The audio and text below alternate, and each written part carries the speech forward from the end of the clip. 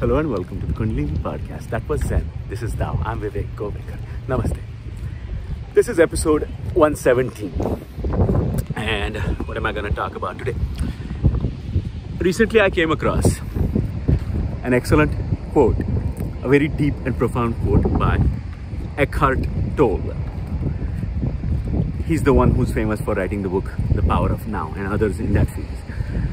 So the quote was, consciousness and thought can coexist in your mind, but one requires the other, whereas the other one is independent of its corollary. So consciousness is the canvas in which thought is contained.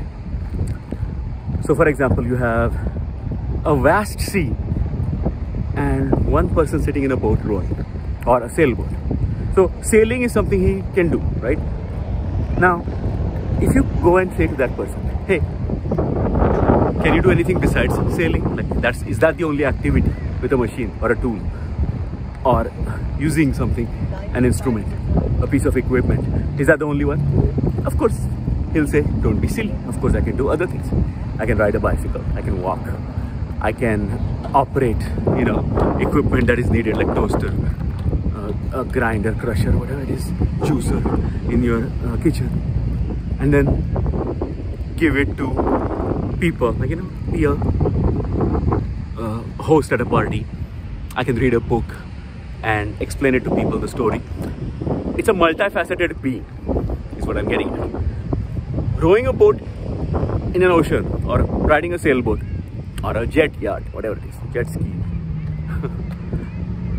It's just one activity that person can do. Now imagine that ocean being the consciousness, and all these activities are being done, and various aspects of a person's consciousness. One of them involves thought, one of them involves motor skills, one involves appreciation of a beautiful day at the beach, one involves smelling beautiful flowers and being enchanted by the smell, and another one involves thinking, thought, the process of being involved in thought, being cognizant of it, having a mindful approach towards it. All of these are components contained within the entirety of the consciousness. Like many boats can sail in the same ocean. Again, people will say, don't be silly. There are not enough boats to be contained in the ocean, right? That humans can create, because it's about 2/3 water and just 1/3 land on which humans live. So it's a vast ocean and you can have many boats. However, the boundaries of each boat are very well defined. One boat is affected by the currents, and another boat somewhere else, another part of the ocean, has to face a storm. Some other part, it's a sunny day, and it's all happening in the same ocean. And there are many, many thousands of boats sailing in it at the same time. So consider your consciousness, your awareness, as a vessel containing many different types of ripples. Some are complex because you require your motor skills. Some learned skill that you're using to make tools, use tools to create something. A sculptor creating a statue, for example, requires knowing how to use the chisel and hammer, and having a great understanding of the human anatomy and how to make that appear on that stone so the hole looks a certain way, and have that whole image in your head, and have the skills to manipulate the tools in the right way to get that effect. That's a complex action. That's something that requires more than just one thought or two. That requires a complex set of thoughts, chains, actions to be replicated, to be proficient at, before you can even attempt something like this, because it's an expensive piece of marble, let's say. And yet, that same person who's making the statue can also go home and do other things and be completely at ease doing those things. Like working with kitchen utensils, like painting or drawing complex functions. What happens when you have a Kundalini awakening and the way I have approached it and what I have done with it is you start seeing each thought or each action, feeling, response to a stimulus as a separate boat. At advanced stages of mindfulness and meditation practice, what happens? How does it apply to your body in the physical reality? Like I've said before in one video, it's a laboratory. It's a place where you shut off your entire thinking apparatus and go into a nothingness. That is still within your consciousness, but you have chosen to focus on it. Who is doing the choosing? That's the I, the self. And who is witnessing this chaos of thoughts and has a technique now to bring them into control? His control.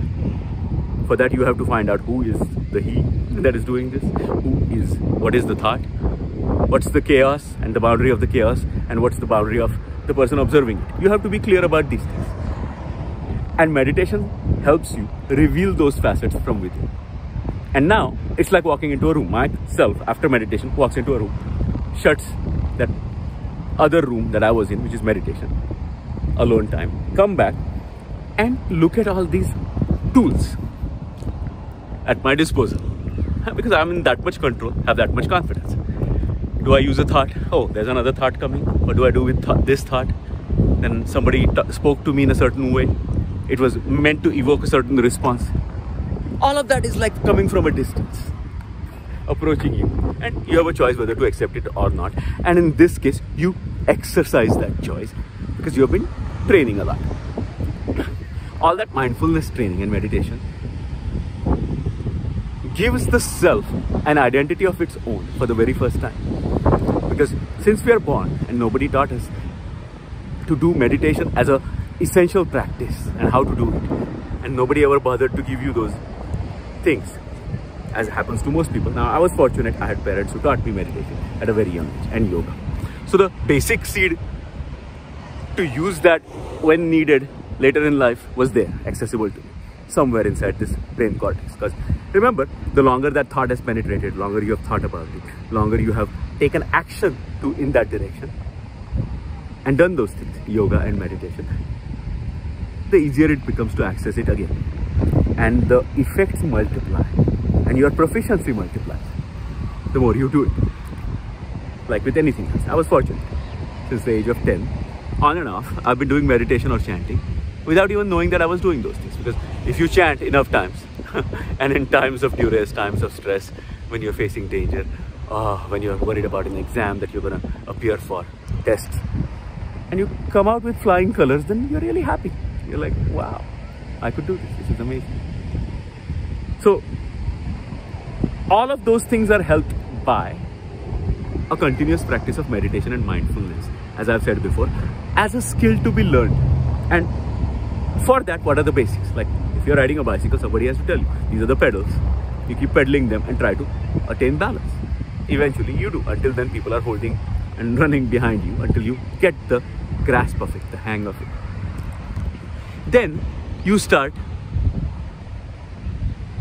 seeing the bicycle as something, what can I do now? Your degrees of freedom increase. Oh, before you could access maybe 5 miles a day just using your legs, and now you can go 25 miles a day, 30 miles a day, because you have a tool at your disposal. Then you plan things. Oh, I'll make a trip to this place or that place. Oh, that's reaching, like, easily reachable for me with my bicycle.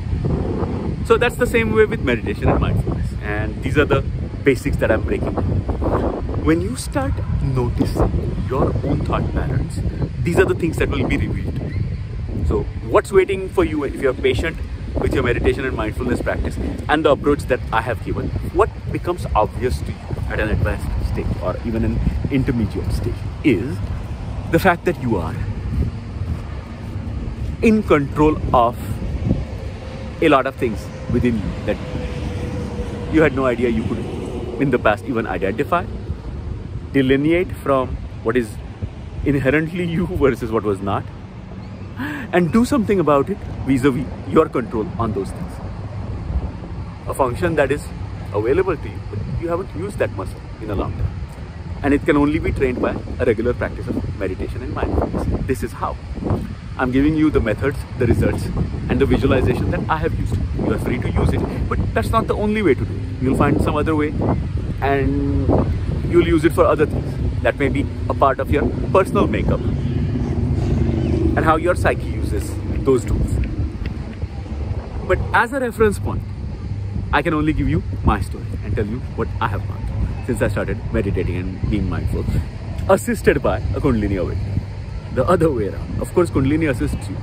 You have some tools at your disposal that you gathered haphazardly because they were being spoon-fed to you by your parents. And then you're like, hey, thank God, I'm lucky. This is exactly what I would have needed. So thanks, Mom. Thanks, Dad. And thanks to Purushottam Maharaj.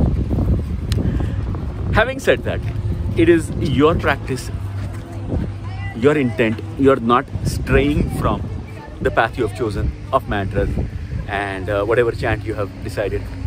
Initially, there will be stages where you're like, today I'm not feeling lazy, or oh, enough of this, I'm not doing this anymore.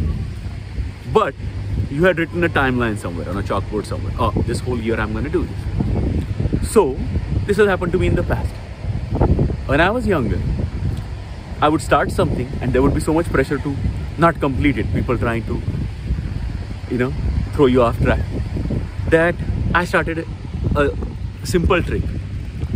It is this. You write it down on a chalkboard and you make plans for the whole year. Last year I had made a plan, 2021, that I was going to take pictures on the first day of each month. And it could be pictures or it could be some other post, something to post on Instagram, one post a day of either a positive quote or a photograph. But typically I would do it with photographs. Now, on December 1st, by that time, yes, I had been disciplined in the past, but certain things happened and shook my routine.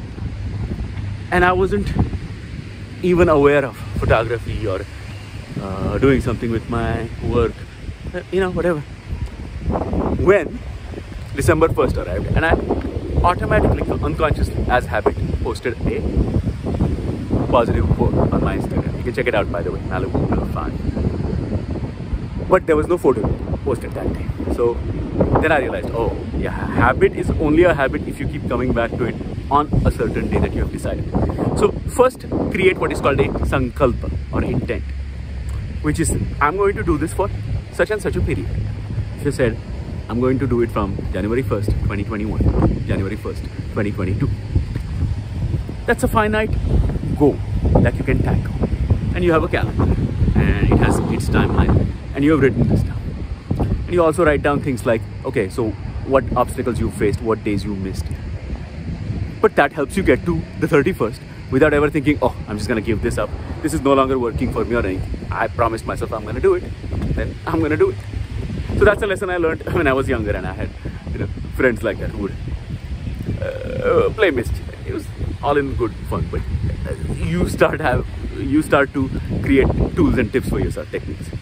So that's what I would recommend people is if you write down everything on a chalkboard that you can see every single day, it becomes that much easier with a finite timeline of what you're going to do and having a routine and being honest about yourself, your motivation and how long you stick to it. Once you go beyond the 3, 4, 6 month period, then it's a matter of pride. Then you have to do it. Then that also helps you get away from the ego, because it's like, okay, you missed something. Don't be so harsh on yourself. Ultimately, the ego hurts you because it's self-critical, always too harsh on yourself, not loving enough and understanding enough to you. The same understanding and love that you give to other people, give it to yourself. But within a framework of discipline. That's what has always worked for me. So I thought I'd talk about this. Thought, consciousness, discipline, how to put a habit. All are interrelated subjects. But there's a lot to be gained from having a disciplined practice of meditation and mindfulness. To find out your boundaries, your limitations, who you are as a person, and then to be able to work on those things. Hope you found this helpful. This is Vivek Govekar signing out. Peace, love, blessings.